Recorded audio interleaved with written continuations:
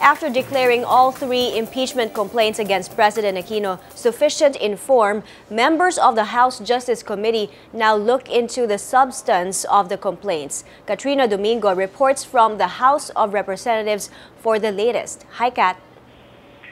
The House Committee on Justice has just terminated the discussion on impeachment complaints number 1 and 2, complaints that are in connection with the disbursement acceleration program, and has just started the discussion on impeachment complaint number 3.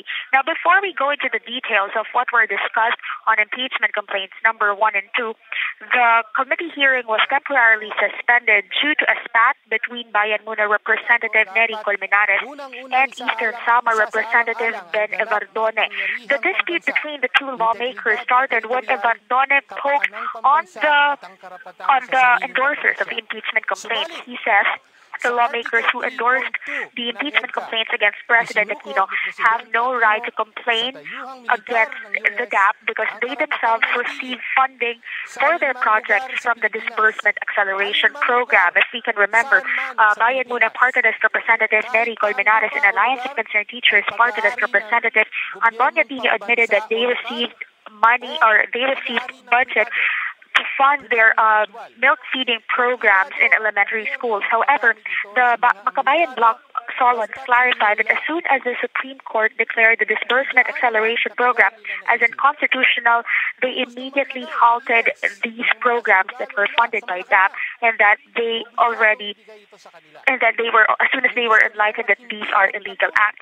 Now, Congressman Neri Colmenares was somehow irritated with this comment of Congressman Evardone, and he immediately retorted back to the Eastern Samar representative that says that they should not be that Solons who received funding from the DAP should not be blocked or should not be stopped from questioning the DAP right now, because this proves that that as soon as they realized that the DAP was illegal, they had the initiative to correct what was wrong with the system. He asks Ben Evardone in his words, "Ikaw ba, kung sinabihan ka ba namin na balimbing ka nung dati, alay ka ni GMA at ngayon bigla kang lumilipat kay President Aquino?" Now, this started as a lot of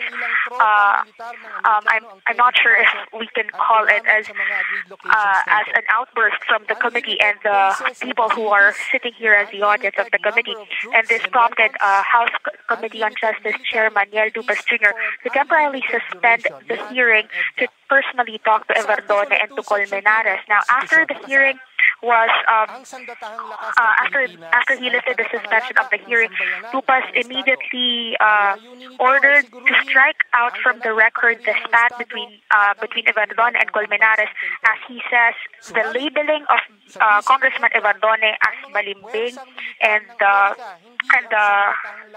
other allegations involved in that spat was unparliamentary and irrelevant comments that are unnecessary and unconnected to the impeachment discussions.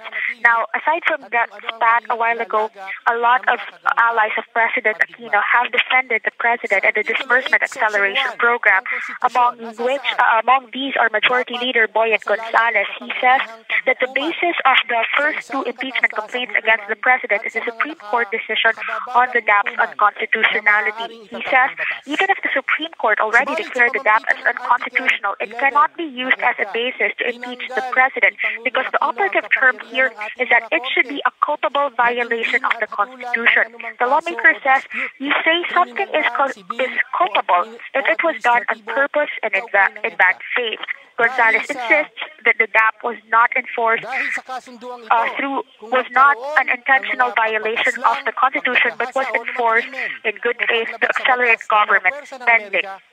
Meantime, another Liberal Party stalwart, Congressman Ray Omari, says the Supreme Court has declared 58 acts as unconstitutional since the administration of President Cory Aquino. But he says this is the first time that a Supreme Court decision was used as a basis of an impeachment complaint. Omari asks his colleagues to heed the wisdom of previous Congresses not to hold impeachment hearings for every violation of the Constitution. He says all impeachment complaints should be reviewed reviewed and should be reviewed properly. He says that there are a lot of other national issues to be discussed other than the impeachment of President Aquino. Meantime, Deputy Speaker Georgidi Agabao says that if the Congress would impeach the President, they are undermining the vote of the 15 million people who supported President Aquino during the 2010 elections. However, Alliance of Concerned Teachers Party List Representative Antonio Pino underscores that popularity should not be the basis of the impeaching a president. He cites former President Joseph Erap Estrada. He says Erap is much more popular than President Aquino, but still he was impeached, not even if he is popular, but because he committed acts of grave abuse of discretion of his power as president. Meantime, Liberal Party stalwart and Marikina Representative Miro Kimbo says that aside from the 7 Makabayan bloc lawmakers who endorsed the impeachment complaints against the president, no member from the minority bloc and no member from the independent minority bloc, and most definitely no member from the majority bloc in the House of Representatives are supporting the 3 impeachment complaints against the president. Kimbo says this is enough proof that the impeachment complaints against the president will not be passed and that it is empty. So right now, my discussions and debates on the 3rd impeachment complaint in connection with the Enhanced Defense Cooperation Agreement are ongoing. Alliance of Concerned Teachers Party List Representative Antonio Pino is explaining or is defending that why the complaint should be declared as sufficient in substance. Now, after this discussion, if the discussions would end today, if the debates would end today, the committee is expected to vote on the sufficiency of the 3 complaints. Now, if the committee decides that the 3 complaints or either one of the 3 impeachment complaints are sufficient in substance, the president will be asked to either to appear here in the committee hearings or to write a letter in response to the allegations against him before they proceed to the next step of the hearing. Hi. Kat, can you tell us more about the House Deputy Speaker's call to dismiss the complaints, insisting that the president did not commit culpable violation of the Constitution? He also insisted that they should impose a higher standard to impeach a president. How many backed up or supported that call so far? How are the numbers looking?